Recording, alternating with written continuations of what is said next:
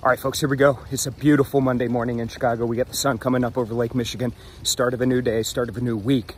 Start of the last week of the month.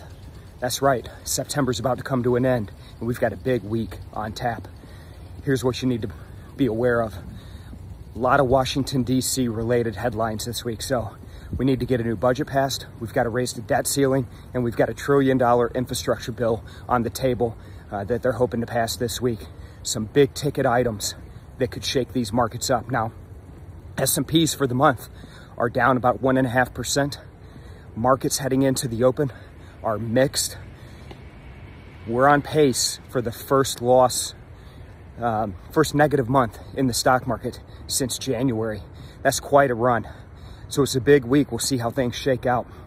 We'll see what impact these DC headlines have on the markets. Now, you look at some of the other markets heading into the open. FX, we're seeing dollar strength. That dollar, the euro dollar, has broken below 1.17. That's right, we got a 1.16 handle on the euro dollar. Oil, again, the big mover, up nearly another 2%. WTI's up above $75 a barrel. Cryptocurrencies, which got hammered on that China news Friday, we're seeing cryptos rally once again. So markets are moving. Last week of September, we're going to have some volatility. Let's trade this price action. Let's have a strong week. All right, folks, I'll talk to you again tomorrow.